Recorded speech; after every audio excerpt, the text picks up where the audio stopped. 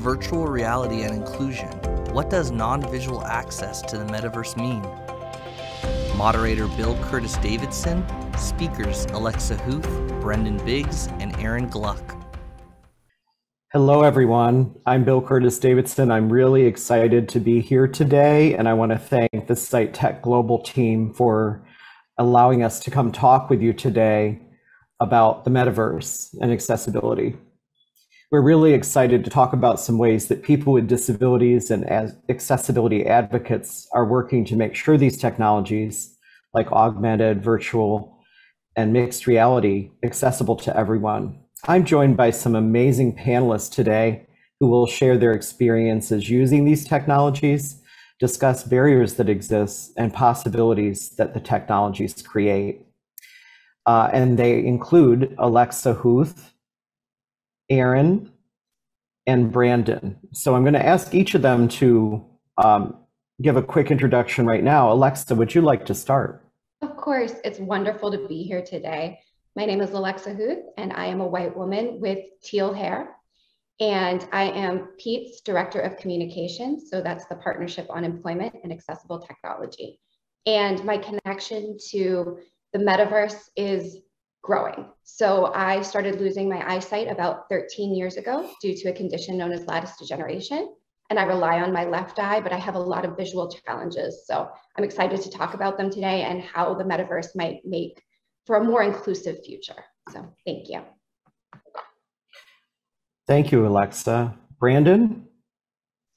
Yeah, thank you for having me. My name is Brandon Biggs, and I am a researcher that focuses primarily on non-visual maps, so geographic maps and virtual reality. I am blind as well, and I'm basically totally blind, but I do have a little tiny bit of vision. I can see shapes. So primarily, I use audio as my primary modality, and am focused on using audio game conventions and audio games that are games that can be played completely in audio to bring accessibility into the VR and spatial information presentation space. I'm also interested in making headphones, which are the most ubiquitous virtual reality headset, a first-class citizen in virtual reality. Great, thank you, Brandon. And Aaron Gluck, would you like to introduce yourself? Yeah, hi, I'm Aaron Gluck. I'm a fourth-year PhD candidate at Clemson University, where I actually study accessibility both in autonomous vehicles and in virtual reality. So I started working with VR about 7 years ago, and only took about 2 years to start asking the questions of how do we make VR accessible for those that VR is not currently made for. Great. I'm really pleased to have each of you here today because you each have such interesting and diverse backgrounds. And really to start off this discussion, I'd like to ask each of you to comment on some of the reasons why you think these newer immersive technologies are exciting to you. What opportunities do they create? And Brandon, I'd like to ask you to start us off. Yeah, so XR technologies and virtual reality in particular is a fantastic tool to represent social interactions and information as close to the real world as possible, so specifically within social interactions. I find in the interfaces that I work on that the cognitive load is very, very low if you make the interface well, and the learnability is really, really high. One thing that I'm very excited about going forward is that blind people will, for probably one of the very first times in history, be able to socialize with everybody around them at the same level as sighted individuals will have access to non-verbal social interactions that we don't usually have access to in real life. So I think that that's going to expand inclusion significantly. I'm also extremely excited about the haptic information and technology that is being created as part of this virtual reality expansion to the metaverse. So I can't wait till vibrations are only part of the haptic experience. We've got force feedback and textures as well. And I'm very excited that sighted individuals are paying more attention to non-visual experiences as it relates to XR.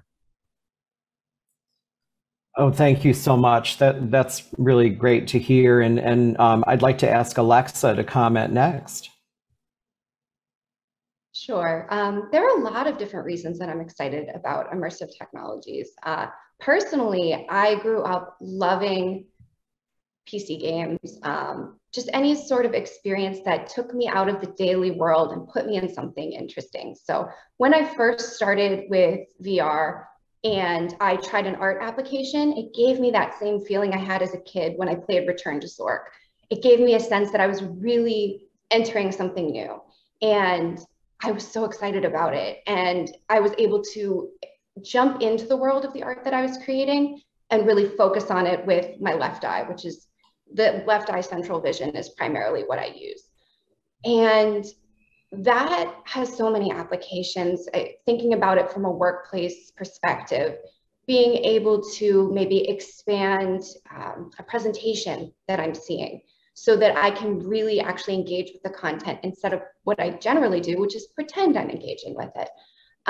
So I think there are a lot of ways to close distance gaps, to spark creativity, and to bring kind of a closeness among people if the technology is built with inclusion in mind, of course.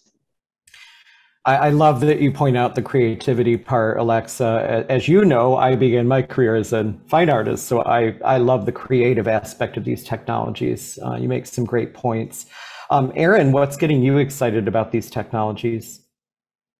For me, it's really that giving us the chance to really do whatever we want to do in this. We're no longer defied by, our movements are no longer defied by physics. Reality doesn't have to be reality anymore. So it's the question that's always come to me from people that are new into metaverse, virtual reality, augmented reality is, what can you do in those type of spaces? And I hate to use it, but I always use the response of, there's nothing you can't do. So it leads to this open world where anything and everything is possible. Just because it hasn't been done yet doesn't mean that there's not a way to do it. So it really excites me to be able to bring not only new experiences to individuals that maybe wouldn't have them, but also to allow people with different disabilities to access these environments that they wouldn't potentially have access to as well.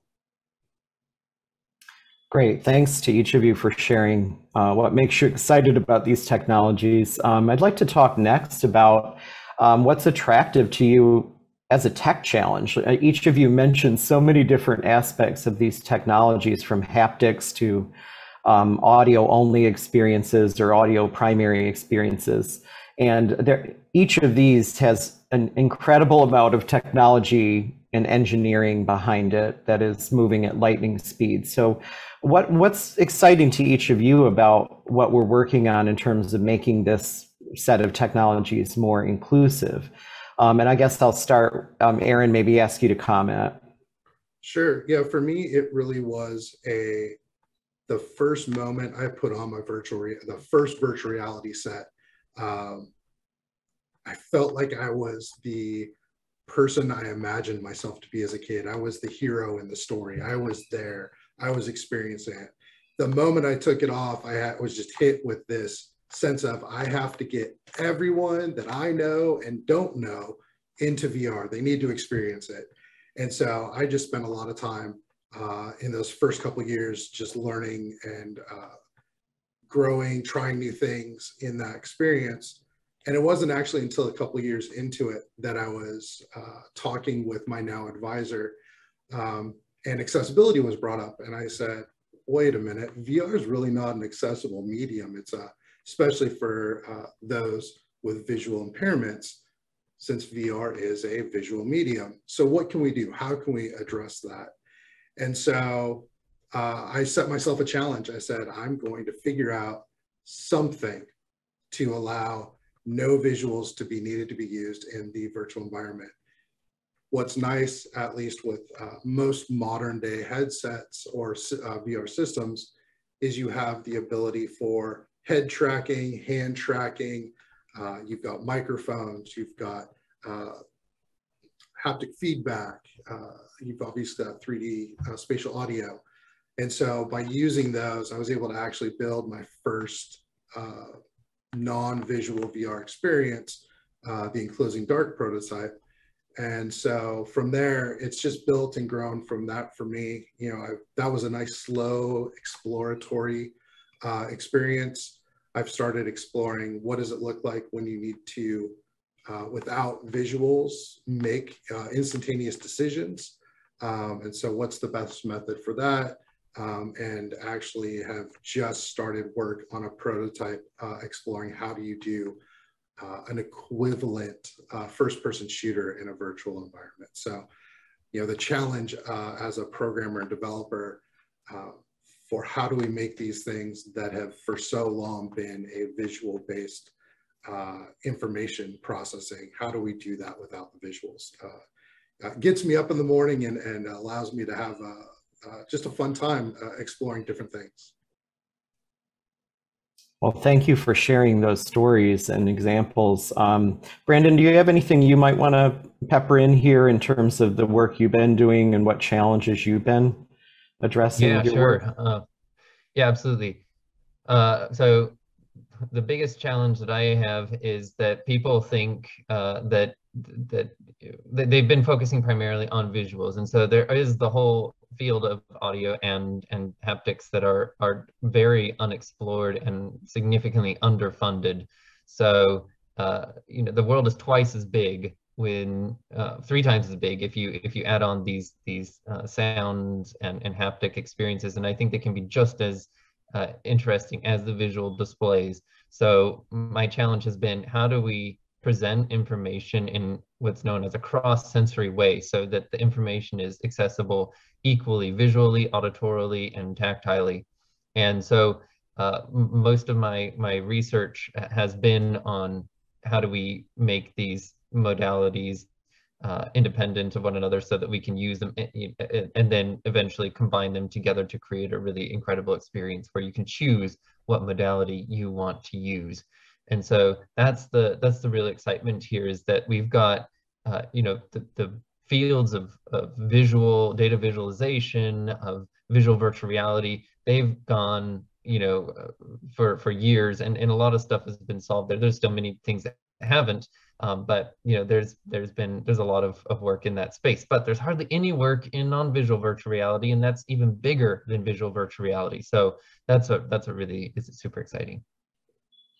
I love what you're pointing out there, and I guess I should pause and say to our audience that if you don't know a huge amount about these technologies, one thing that you'll learn more and more is that the hardware is becoming more and more capable of sensing the environment, right? Our movement as a person as we're wearing it, just like our phone is also capable of that. And our phone is also getting more of these capabilities, as well as even some other types of devices, but also sensors of various kinds, cameras, spatial mapping sensors, audio sensors. So as we were just hearing some of these lively examples, I think each of these has a tech challenge to it, right? But first we need to ignite our imagination. And Brandon, I love that you say that this is undertapped, right? People are privileging in a way the visual domain, but really need to unpack these areas. And I think one way that we can and should do that is to understand the barriers that people are having, right? Because then we have problems we can solve for. And I know each of you are exploring that in your own way. Alexa, I would love to ask you to talk about that very topic. Like, what kind of barriers have you felt when you've been using these type of spatial or immersive technologies? Sure. I think obviously the barriers are different for every person. Because I have very limited peripheral vision, I find that a lot of these experiences place things outside of my visual reach, just by default. And I think it would be wonderful if there was a way to customize. Obviously, accessibility options, there are never enough. But these should be mainstream options as well. Where do you visually focus, if you do visually focus, would be a really important question for me, because it is my left central vision. And when I hop into any sort of an immersive experience, I'm immediately scrambling. Is there a menu bar perhaps below my field of vision? So I'm looking everywhere. It's very overwhelming. In addition to that, I am very light sensitive. And so at any point, this is a very bright room for me that I'm currently in, and it's just because we're recording. I usually like to be in a very dark environment. So when I put on an HMD, I am, again, overwhelmed by how bright it is. It's pretty painful. If that could be customized down for every immersive experience that I do, that would be wonderful. So I think really a lot of the barriers are fixable if we are thinking beyond the pretty. We're not thinking about the colors and the, oh, should we put something on the virtual wall? That's great, but that's something that's going to be virtual clutter for me. And with the outside world, the physical world being not built for me already, I can only control my apartment. And I would love to be able to control my virtual space as well. So I think there are a lot of barriers, but they are fixable for me personally. Yeah, I think we'll talk a little bit more about design specifically later, but I think what occurs to me is the first step in inclusive design is recognizing exclusion and then using that as a way to design for problems.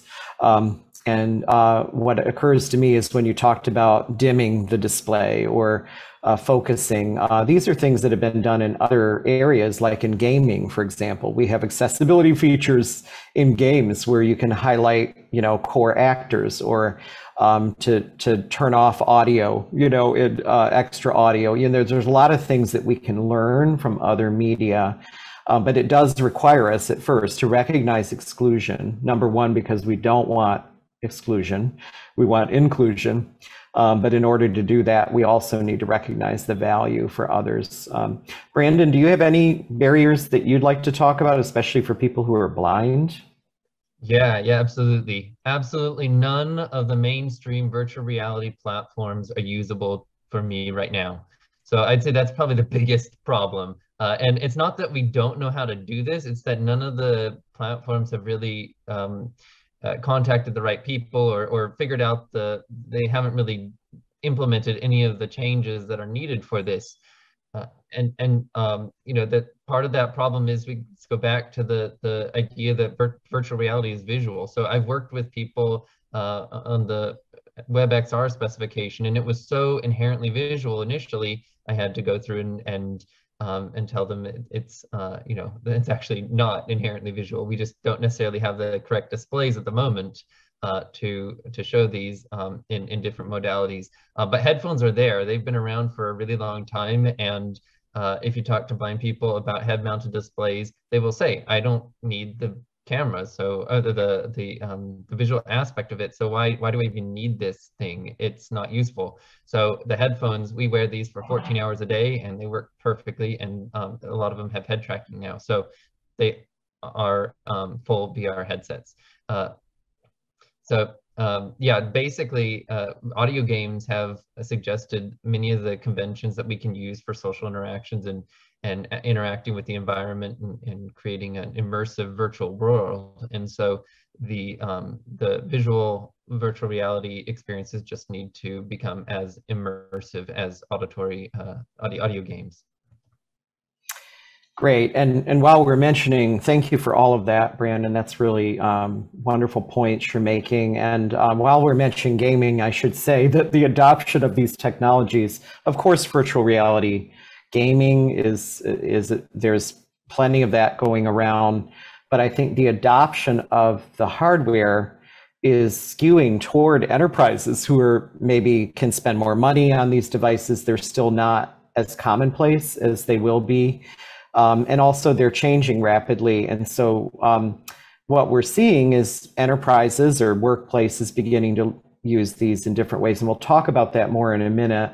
But as we're talking about barriers, maybe to focus a little bit on, we talked about the barriers and how these exist today. And while we're still working on all of it, there is an emotional or mental impact when, if you are, let's say you do get a new job and you're offered a training scenario that utilizes virtual reality. What happens if you're blind or have low vision or limited vision? What if the company rolls that out and hasn't really thought through that? I'd like to ask Alexa to comment a little bit on that, because we do so much at Pete talking to the employers or adopter crowd. Alexa, would you like to expand on that? To pull that thread that you started, so imagine that I have started a new job and I chose not to disclose my disability, which is absolutely fine. But then they give me a virtual reality onboarding experience and expect me to complete it within 2 or 3 days. That's not going to happen. I can maybe be in an immersive environment for 20 minutes tops. So my choices there are either disclose, which is a forced disclosure, which should not be happening, or I would have to fake it until I made it and hope that they're not getting records that perhaps it's taking me a week or longer to complete these modules that they expected to have done. These are very exhausting challenges, and they're things that people with disabilities are confronted with daily, multiple times a day. And it shouldn't be happening, especially in the workplace, because that is just such a barrier. And so I'm glad we're talking about the mental and emotional impact of it, because there are so many times when I'm confronted with these things that aren't made for me. Like I said, I can only control the apartment environment. I can't control the virtual environment or the physical environment. And we need to think about them very, very carefully before we roll them out to employees, or even just people suggesting them and saying, oh, this will help, this will fix it. Be careful with that language, because a lot of times you don't know what set of barriers a person has. And so unless the technology is designed flexibly and co-designed with people with disabilities, which I know we're going to get into design later, but there is no way that you can imagine my experience. And so that won't be baked in, and I will still be excluded. And so I think it's a great thing that people are onboarding with exciting new technology, but it does need to be inclusive first. Great points. And I think as we're talking about all of these, what can you do, right? There is fast moving development, as Brandon and really Aaron and Lex have mentioned. While there's no perfect solution, there are a lot of things that are happening to advance this. And I'd like to ask each of you to comment on that. So, I mean, these include areas like human interactions, right? Like communicating, interacting with other real humans through these technologies, or what's happening with hardware and fallback options, input options, et cetera. And then also in the content, 3D content space. So maybe I can start out with Aaron, see what comments you have in this area. Sure. So my specific focus is looking at how do we make commercial off-the-shelf virtual reality systems accessible. So, they include, an Oculus Quest 2. If you go to the store and buy one, you have head tracking, hand tracking, you have controllers that have haptic vibrations, you have glass spacers to, assist with glasses. You have a microphone that can use a voice user interface. So there's a lot of things that are built in to these devices and equipment. The problem that I specifically see is that we're not using them to help make it accessible. They're just there to try and add to the visual experience. So it's not, like Brandon was saying, it's not looking at how do we make these the main focus, rather than lowering the visual requirement. So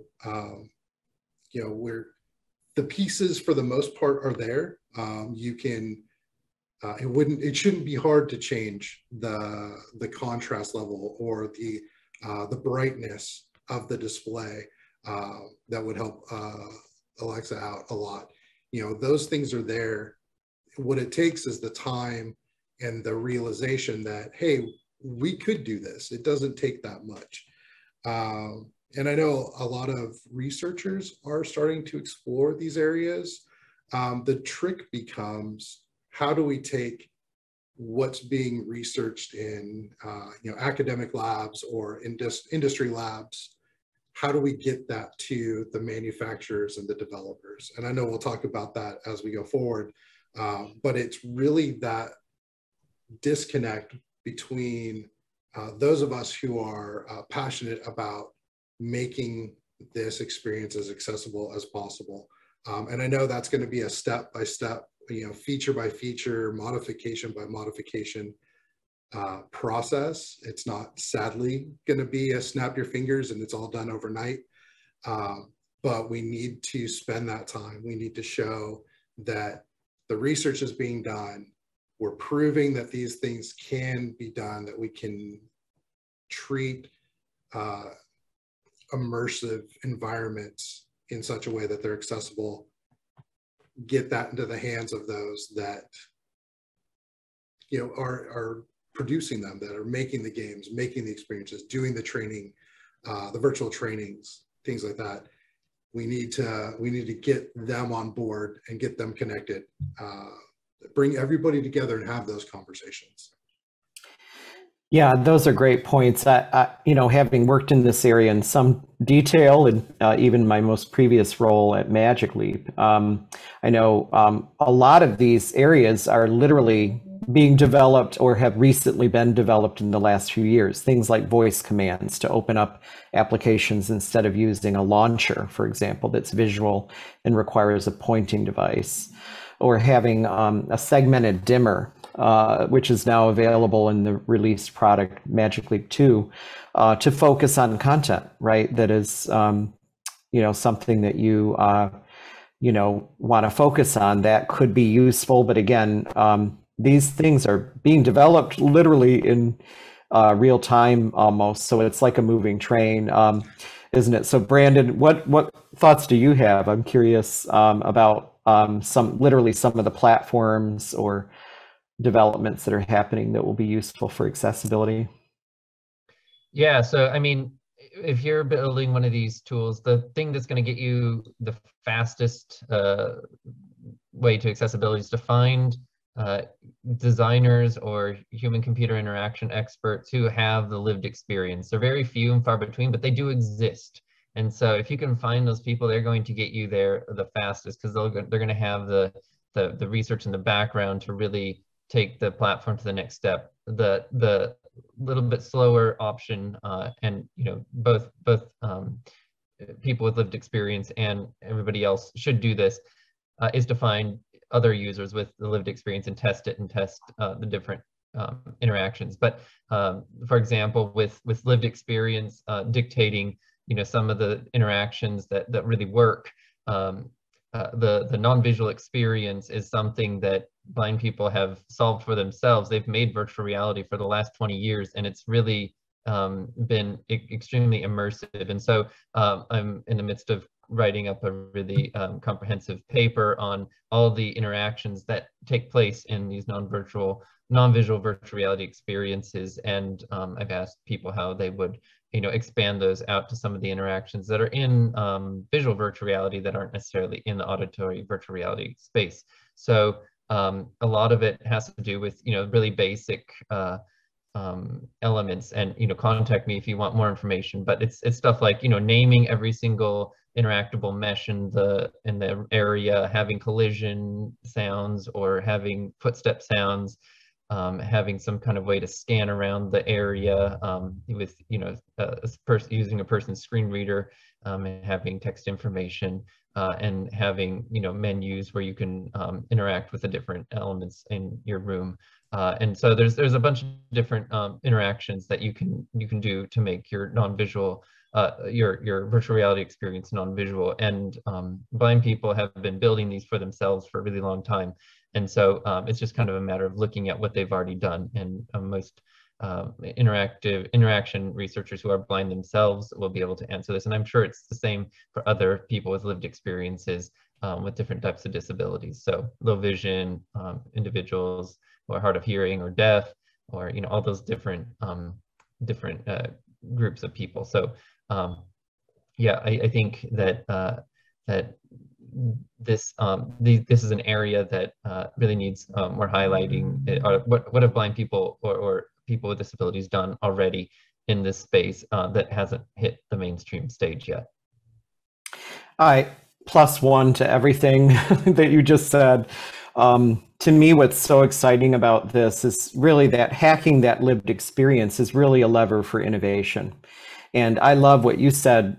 If you want to do it the quick way, which who doesn't want to do that, right? You need to have people with these diverse lived experiences on your team, because they're going to come up with angles that you would never explore on your own because of your lived experience. I can speak as someone who does not consider myself an accessibility and inclusion advocate, but I am not a person with a disability. So I myself count myself in that club, right, of people who need to interact and feel like that's imperative. It's not an option. And I love some of the work we're doing with 3D content descriptions with groups like Equal Entry and the XR Association, where we're literally working with people who are blind or have low vision to figure out how do you actually navigate inside containers of space, right? At the high level, going down into an environment, going down into a building, into rooms, and into spaces within rooms, and even furniture. How do you actually experience that, number one, in the real world, the physical world, and what would you expect to have in virtual? And that is so productive to work with people who have the lived experience. So I just wanted to kind of emphasize another concrete example of things that are being done right now. With the time we have left, I want to quickly ask Alexa to talk a little bit about workplace, because at Pete, we do quite a bit along that line, working in the way we do. Alexa, what are your comments about the future possibilities and imperatives for workplace? I think that there are a lot of interesting applications. So as you mentioned, at peatworks.org, we have an inclusive XR and hybrid workplace toolkit, and that will help you get a sense of exactly what you need to do to be understanding how these technologies can apply to the workplace in inclusive ways, what you should be looking for, how you should be using them. We also have a joint white paper with the XR Association that brought some really interesting applications for the workplace. So the one that I think is exciting is training for, especially in the medical industry. So if you're a person like myself and you're often at the eye doctor, often they'll have a training doctor come in and look at my retinas. And so I usually go through 3 or 4 doctors before I'm done with a typical visit. If there was skills-based virtual immersive training, perhaps they could understand virtually, and that would be great. I would love training like that. Not that that replaces lived experience, but in some cases, because I do have a condition that is often not common, I will just say that. And so if people could experience that in an immersive environment and train with it and learn about it, just even to catch the signs, because mine weren't caught early enough because it wasn't something the person was expecting to see. So training in the healthcare field, I think, would be a really great application, and it's already happening in certain hospitals and certain training environments. So I think the pandemic really sped that up because people weren't able to do the type of hands-on practice that they were before. So that is something that I look forward to. Not that I would ever begrudge somebody learning from my situation, but I think that there are some really great skills-based training and upskilling that can happen in immersive environments. Yes, thank you so much. And I'm glad you mentioned our Pete Inclusive XR and Hybrid Work Toolkit, where we go into the detail, for example, on meetings, which meetings apply to every other use case, right? Which is why we chose that area. What do you need to think about before you try to engage with other people? What do you think about when you are engaging with them? And it's broken down into areas like language and communication mode, right? So if you're communicating, for example, with sign language, how do you actually incorporate that into VR, like if you're doing a VR meetup, like we do with Equal Entry, well, you actually may have to put a video feed into it and have a sign language interpreter that's always present. Again, how do you do these things is evolving art, but we need to do it, and it's important to look at that for inclusion in the workplace. We just have a few minutes left, and I'd like to sort of wrap up by talking about, we've talked about all of these challenges, all these opportunities, and I guess what I'd like to get each of you to comment on is what should designers, developers, and even implementers do now? If they want to get more involved in this, we want a big tent here. I think all of us would agree. How do you get involved? And maybe I can start with you, Brandon.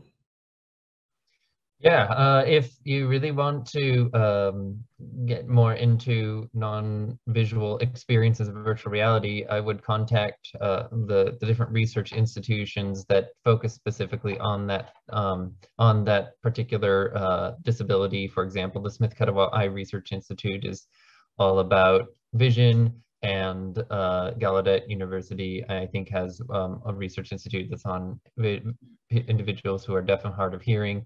And so, focus on contacting those places. If you want, low vision stuff, I'm probably a good person to talk to about that. But yeah, also, think about these different disabilities as, a different challenge to kind of create this experience for those individuals, and what input devices or output devices they'd be using. I could go back to this idea of headphones. And once we do have these experiences, how is that going to increase the accessibility of VR for individuals of all different types of abilities? So for example, headphones just happen to be in almost every single household. So it'll decrease the level of adoption required for virtual reality if everybody has the tools already to use them. Yes, thank you very much. Aaron, what are your thoughts? Yeah, I think it's an interesting problem that we're at kind of a tipping point at this point where the information that VR, XR, AR is just not as accessible or equitable of a technology, that more and more people are starting to have these conversations. I think businesses, developers are starting to realize that the ADA laws are going to, as we had with the web, are going to start being enforced in a immersive environment as well. And so being able to start looking at these, I don't want to call them problems, but challenges, that to how do we develop systems that are going to be more accessible? How are we going to develop applications that are going to be more accessible? I think it just leads to kind of a change in the mindset. Here we're going to, we're going to take an extra 2 weeks to get this product out. And we're going to build in, X, Y, Z to give more accessibility to what we're doing. And I think as developers and manufacturers start doing these small things, they're going to see their sales increase. I mean, if you can make something that wasn't accessible to a group of people, let's say, even if it's just 100,000 people that have something specific that you can create an accessibility feature for, you now have 100,000 new potential customers. And not that it's about that bottom dollar, but from a manufacturing development standpoint, it often is that, we have a budget, we've got to go with it. So I think the manufacturers, designers, they really, like I had mentioned before, they need to spend the time, reach out to researchers that are looking into that, reach out to the community of people with the disabilities that they're interested in making accessible. Bring them on, bring in a consultant, do co-designers, have someone who has that lived experience to be able to help get that through, I think that's where we're going to really see, an uptick in those accessibility features as we go forward. And there is plenty of room for that to be done. So just need to realize, taking an extra couple weeks to get a brand new game out, people can live. It's okay. Make it more accessible for everyone. Thank you so much. I totally agree. Alexa, please give us your thoughts really quick. Before I do, Brandon had said people could reach out to him. Brandon, could you give an email address or something where they could reach you? Yeah, brandon.biggs@xrnavigation.io. And it should be somewhere in the meeting notes. Perfect. Aaron, would you like to give contact details too before I wrap up with my answer? Sure.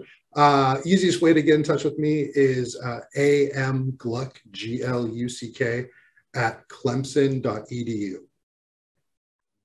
Great. I just didn't want to shout out Pete Works without giving everybody a chance. But I absolutely think that Brandon and Aaron have nailed it. And I would just encourage people to think about digital curb cuts. So making sure that you're not thinking about it just as, oh, I'm helping X people. No, it's better for the entire design.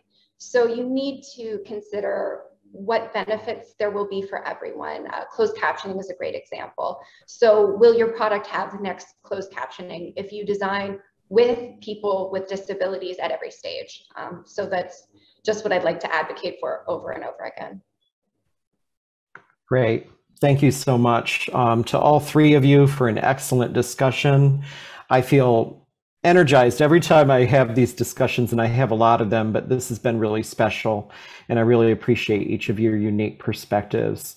And again, please get involved in the community. XR Access is another community at xraccess.org you can get involved in.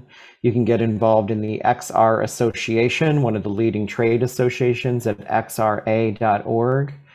And you can also get involved in groups like equalentry.com, who runs an near monthly accessibility VR meetup that people like Aaron have spoken at in the past, and they have an incredible library of recorded sessions as well that are accessible. And then finally, check out Pete, that's PEATWORKS.org. Subscribe to our newsletter, listen to our podcasts, and just stay informed and get involved. We need everyone to make this as good as possible, and it's really important for our future. So I'd like to thank the SightTech Global team again for having us today, and thank all of you for joining us.